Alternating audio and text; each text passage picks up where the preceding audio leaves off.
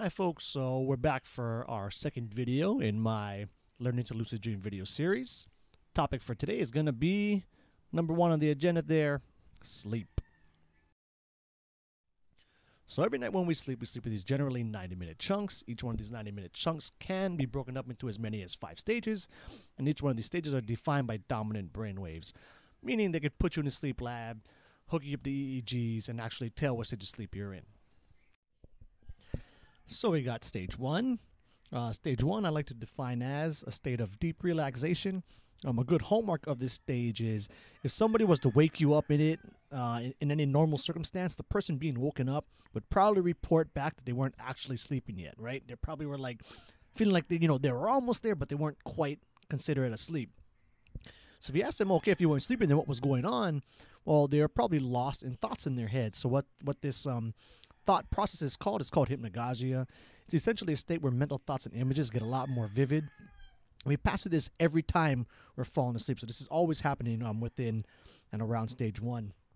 The problem is we normally get to it and not consciously aware of the fact that we're in it while it's happening. And this is actually very important. I'll come back to it again later on in this training, and I think I'll probably even do a whole separate training in the future just specifically on accessing this state while maintaining conscious awareness.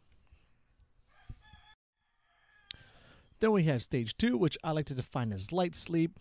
The hallmark of this one is that if somebody was to wake you up in it, pretty much a person would always report back that, yes, they were asleep.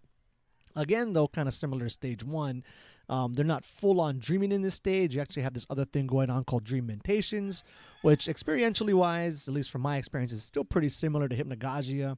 Basically a state where mental thoughts and images, again, are getting a lot more vivid. Then we have stages 3 and 4, which nowadays are combined into one. This is basically where your deep, dreamless, restorative sleep happens. Although it is generally considered dreamless, it's not always experientially deprived of anything. This is also where they say a lot of parasomnias happen, so stuff like, bedwetting, sleepwalking, things of that nature.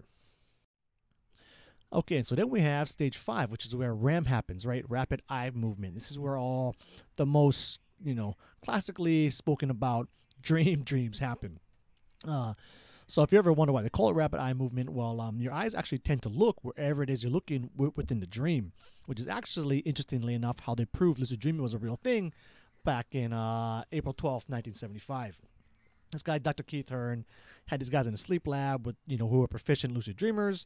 They predetermined a specific eye pattern to give this, out to the waking world when they were lucid within the dream. And, so they had them in the lab, had them hooked up to the EEG, so they knew they were truly in stage 5 and not just, awake and pretending to be asleep. And then they did like the predetermined eye signals back to the waking world to show them that they were in there and indeed lucid. Other important thing to point out here, though, is that time spent in REM increases with each cycle, with each 90-minute cycle you go through. And this next graph here will kind of illustrate that for you.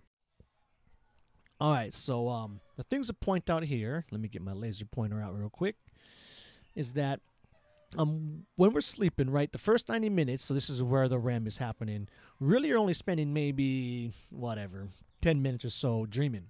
As opposed to when you get down to the later chunks of your sleep, you're really spending a lot more time in REM. So maybe, like up to an hour plus easily, right? The other important thing to point out with this graph too is that when we're sleeping, we don't go from stages 1 through 5 every 90 minutes. I mean, it's kind of broken up differently. So like the first 90 minutes, we'll do something like stage 1, stage 2, deep dreamless sleep, stage 2, REM.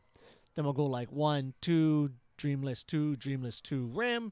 Then you're pretty much just like 1, 2 REM, the whole rest of the way out. Also, you might see these blue lines here.